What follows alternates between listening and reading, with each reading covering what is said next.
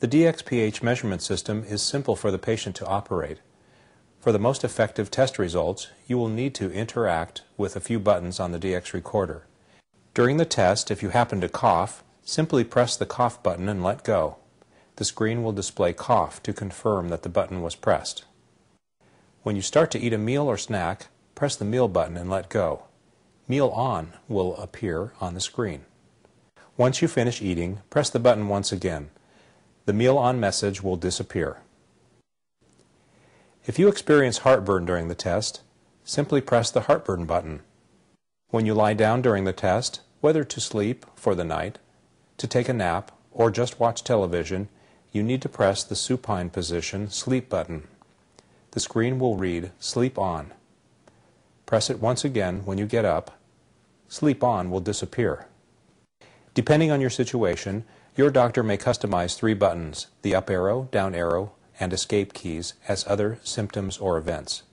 Your doctor will explain what each button is for, and you will press it during the study when necessary. If your doctor does not define those buttons as event buttons, do not press them during the study. While you are having a pH study performed with the Restech Dx-pH Measurement System, it is important to go about your daily functions as usual to best reflect the lifestyle and symptoms you experience. This will ensure that your condition may be properly studied and diagnosed. When you experience any symptoms, write them down in your patient diary as soon as possible. It is extremely important for the correct analysis of your study that you record these occurrences precisely and in some detail. Doing so will help your physician's diagnosis. For example, if you have an episode of heartburn that is accompanied by regurgitation, describe it in your patient diary.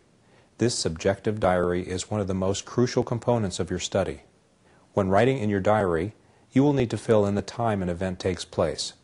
Record the time from your DX recorder. Do not use another clock, as this may provide inaccurate data. Also, press the correct event marker button firmly on your recorder one time.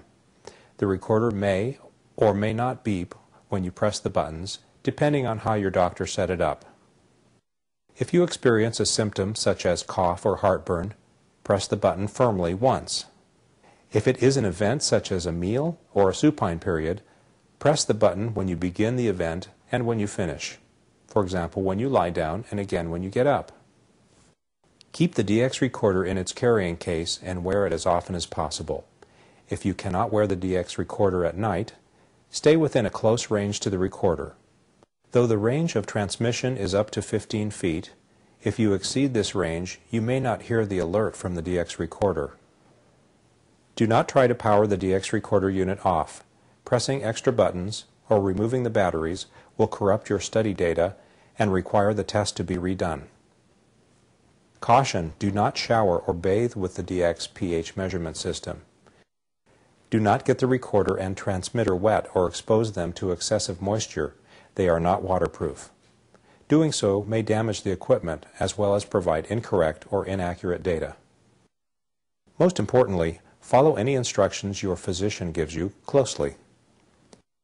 If you have any questions regarding the study, call your physician's office.